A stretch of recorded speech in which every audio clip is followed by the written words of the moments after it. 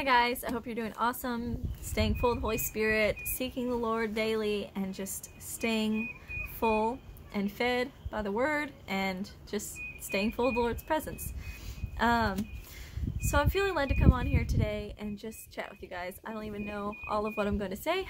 I just feel the Lord wanting me to do this, and so I just pray that He speaks through me and that He just encourages and uplifts everyone who's listening. So I just wanted to say real quick, I feel like the Lord has given me, wanted me to do this channel to be a voice like John the Baptist, saying, you know, make straight the way of the Lord, make His path straight, prepare the way for the Lord.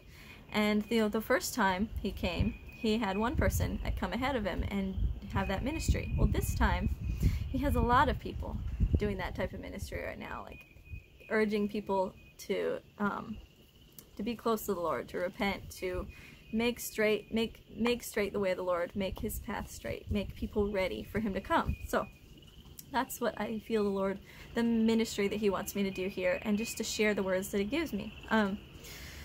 So with that said, I want to read real quick Isaiah 26, starting in verse 7 to 9.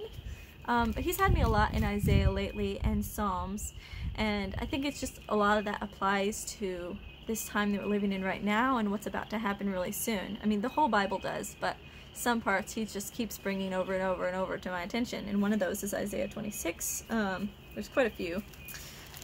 Isaiah 66.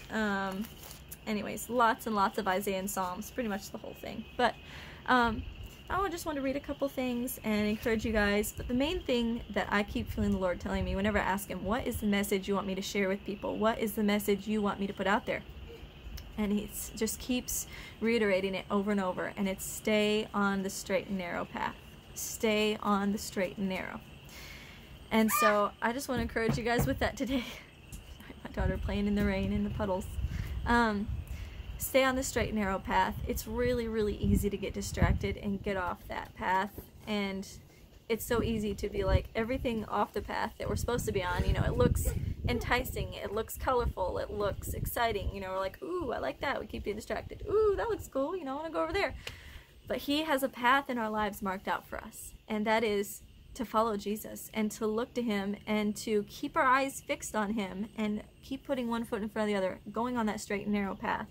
Not constantly getting distracted and going on all these rabbit trails. Just the other night I was reading Pilgrim's Progress to my daughter, and it's like a condensed version of it, and it's illustrated. I was reading that to her, and I came across this section. It just really spoke to me. And Christian, the guy in it, he's walking on this path that the Lord has him going toward to get to the celestial kingdom. And he meets Mr. Worldly Wiseman. And Mr. Worldly Wiseman tells him, oh, go on this other path. It's way faster. It's way better. Yeah, go that way. And so he's like, okay. So he follows this Worldly Wiseman's advice. And he ends up realizing this is not the right path. And once he realizes, I'm not supposed to be on this path, he runs back to the right path he's supposed to be on and gets to it as quick as he can once he realized it. So that's how we should be. Like, if we realize we've strayed from that straight and narrow path that the Lord has us on, like, as soon as you realize it, run back to the path that you know you're supposed to be on and keep walking on that straight and narrow path. Like, keep following Jesus, keep looking to Him, keep your eyes focused on Him and what He has for you to do in your life, because He has a calling and a job for each one of us. You're freezing and you're wet. Oh yeah, you're playing in the puddle. All right, go inside. I'll come in just a minute. So He has a plan and a purpose for each one of us, and He has things He wants us to do. He has specific things in our lives that He wants us to do, and He has a calling for us. And so we need to stay tuned into what that is and listening to Him, following Him, and doing those things. One thing I want to encourage you to do, don't stay on the sidelines anymore. You know, if the Lord has put something in your heart, like a ministry, something for you to do, anything. It can be something small, it can be something big, but if He's put something on your heart, only you know what that is that He's put on your heart to do. I want to encourage you, and I know I've said this before, just do it. Don't wait. Don't put it off. Don't be like, oh, I don't have everything that I need. I'm not skillful at this or that, like Moses' excuse. I'm not good at talking. Well, good, because the Lord will work through you even more. I'm not good at talking either. I stumble on my words so much. I'm a terrible speaker. But, you know, the Lord calls us to things that we're not naturally good at so that he can shine, so that he can be the one to get the glory, not us. So if the Lord's put something on your heart to do, please, please, please don't wait any longer. Just do it. There is not a lot of time left. We know that. We feel that in our spirits. He's coming soon. Get on board. We need all hands on deck at this point. We need every person who could possibly be working for the Lord and for his kingdom. We need them out there working. No more people sitting on the bench anymore. Like, if you're a bench sitter, don't be a bench sitter anymore. Get in the game. You know, come on. Like, share the gospel as much as you can. In a gentle, loving, respectful way, you know, when you're led. Whatever the Lord's put on your heart, you know, if you have a passion for something, if you just really love something, you know, it can be a hobby or something like that. Like, turn it into something for the Lord's kingdom.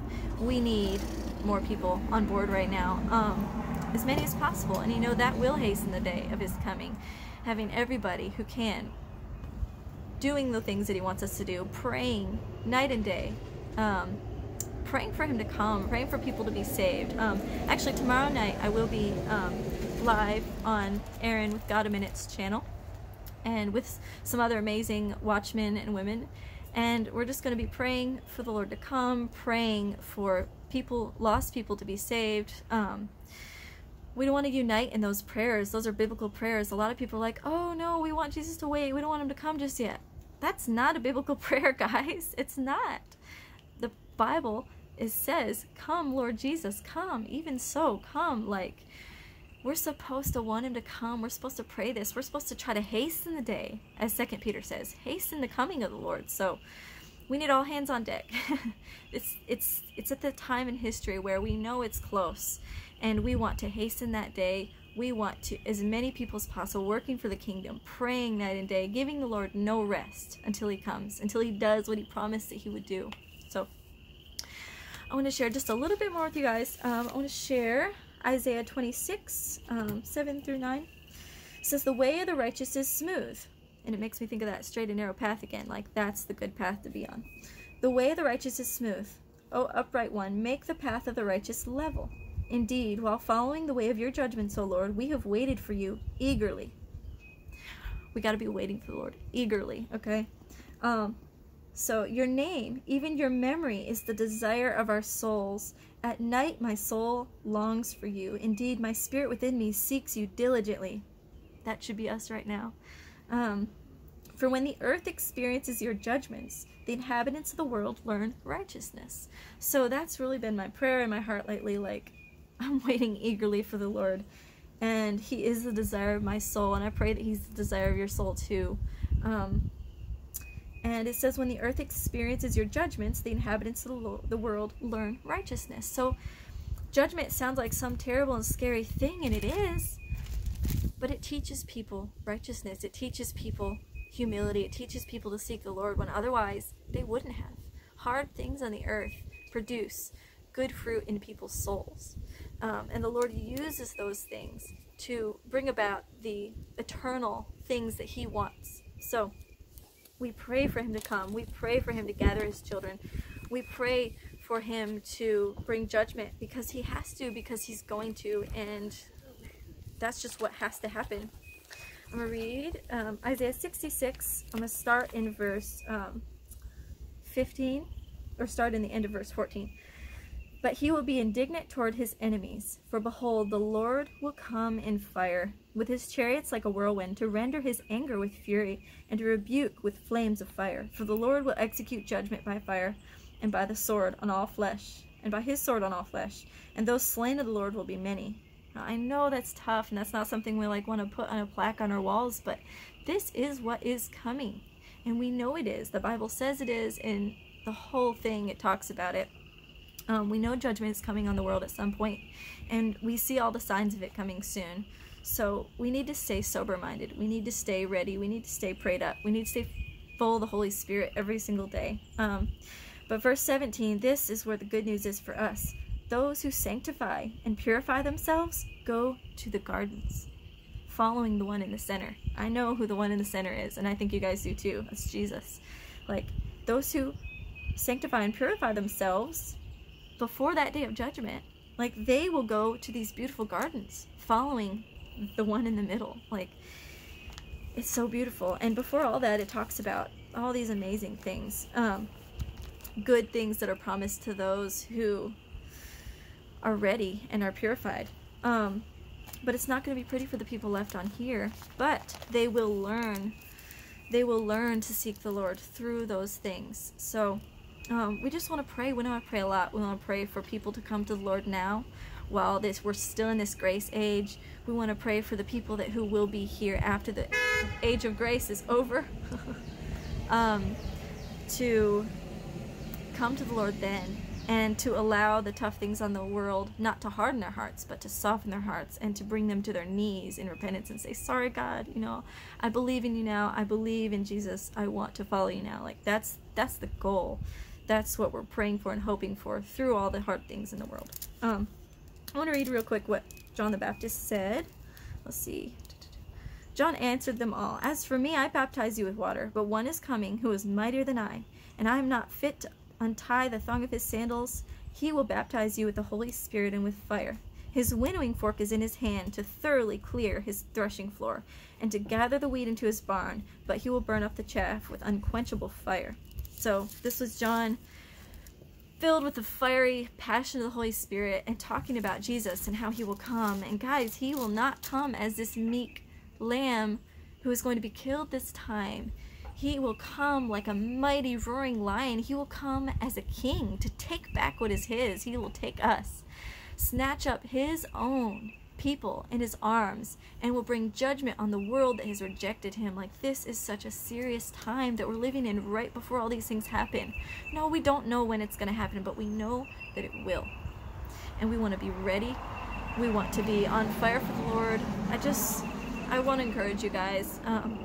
It's so easy to allow the distractions of the world to take our eyes off the Lord. And we all do it sometimes. We all forget about the Lord sometimes. We all get distracted sometimes. And just like I talked about those rabbit trails, like, once you realize it, go back on that straight and narrow path. Look at the Lord. Keep your eyes fixed on him. Every day make that a conscious choice. Like, I'm going to keep my eyes fixed on the Lord through everything that I'm doing during that day, keeping our hearts centered on him, staying in that place of looking to him, being ready for him, doing his work.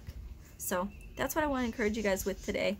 I'm going to pray real quick for all of you watching. And yeah, if you want to join us tomorrow night on Got a Minute on that channel, we're just going to be praying together. So just want to pray real quick.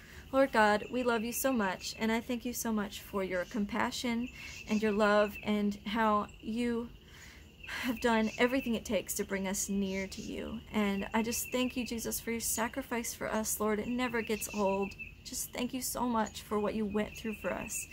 And I pray that we would live lives worthy of the calling that you've put on us, worthy of your sacrifice, Lord. Help us to not fall short of that. Help us to not disappoint you.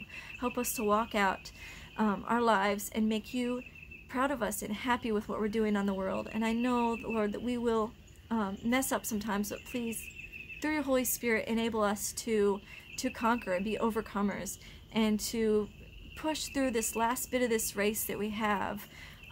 Even though our feet are tired, we're so tired, we're so weary, we're so ready to be with you, Lord. Help us to push through that, and help us to gain new strength. In Isaiah 40:31, you said, those who wait for the Lord will renew their strength.